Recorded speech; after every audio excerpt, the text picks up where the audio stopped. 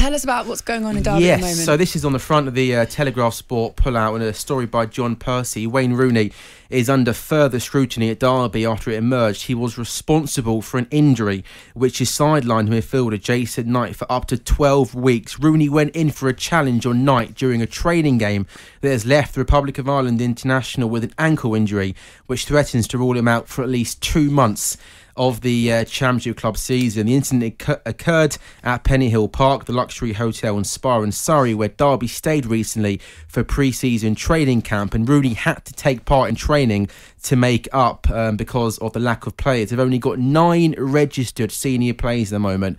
Quite incredible when you think how soon the season is. 2 of those are goalkeepers, by the way. Next week, isn't it? It's the week Friday, isn't it? Yeah. So he is... It's understood that Rooney's challenge with Knight was 50-50 in accident, but the 20-year-old academy product is now facing an extended spell out on the sidelines. Firstly, the situation at Derby, I mean, awful, absolutely incredible. But Ray, have you seen or been involved in any similar incidents in training? No, it does happen. Was Arsene Wenger two-footed you? Carlo Torres two-footed him. Yeah.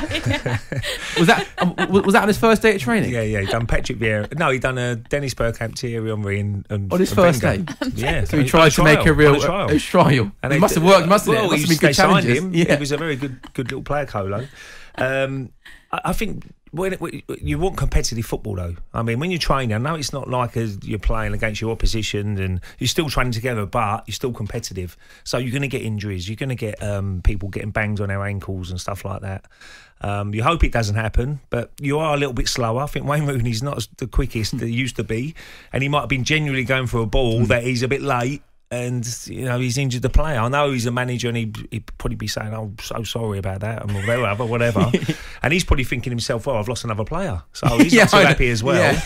But I mean, it's hard to go into a training session and say, "Well, don't go into," because you want it to be quite like a game, if you know what I mean. Especially if it's a practice game or the training sessions you're doing. You don't just want to go through the motions and not treat it like a game situation. So you're always going to get a few injuries here and there. Hamstring pulls, calf strains, it's part and parcel of the game, I'm afraid.